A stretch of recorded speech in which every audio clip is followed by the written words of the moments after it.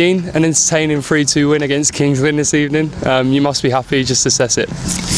Yeah, we play entertaining football, we're involved in entertaining games, but to win 3 games on the bounce at this level after 6 games and have a 10 points return is fantastic from the group of players.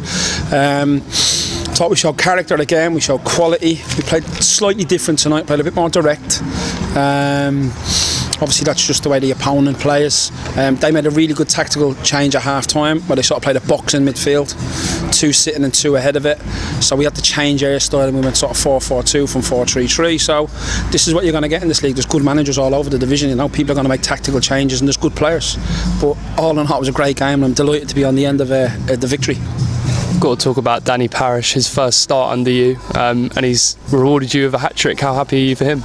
Delighted for Danny, always great when goal scorers get goals, you know, especially tonight, and it was a great game as well, and his finishes were good. They were poacher's goal, first one's a poacher's goal, the second one's a poacher's goal, and the third one's a rebound from a penalty, so all his goals are in the 6-yard box. We know he's a poacher, he has to still mature as a player defensively, but I'm sure that'll come the more minutes he gets, and I think it was good for Danny to watch the level a little bit. He's come on in a few games, he made a good impact away at Yeovil, we went a little bit more defensive against the bigger clubs, against the Wrexhams and the Chesterfields, but we've come here tonight and I thought Danny had an outstanding performance like all of the players.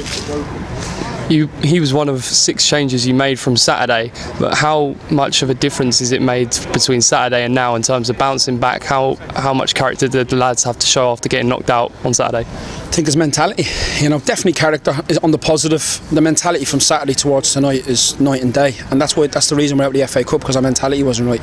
And the stats were there to prove that. I can see it with my own eye anyway, so I knew that was going to be the issue, but Saturday's gone, and today I'm just proud of us to win 3 games in the bounce, a part-time team in this division, to come here on the Tuesday night.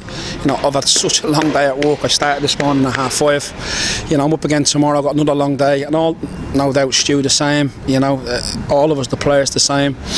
You know, we've got taxi drivers, cab drivers, we've got everything in there, so I'm just really proud of the group, and what this does is builds morale.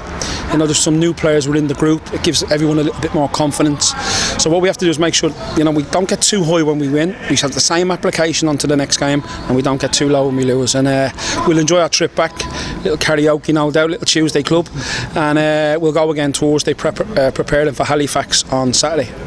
You said yesterday this might be quite an entertaining game and it didn't disappoint, but how important was it to come here against the team we might see as rivals this season and get away with 3 points? Yeah, I said before, we've got to pick our fights.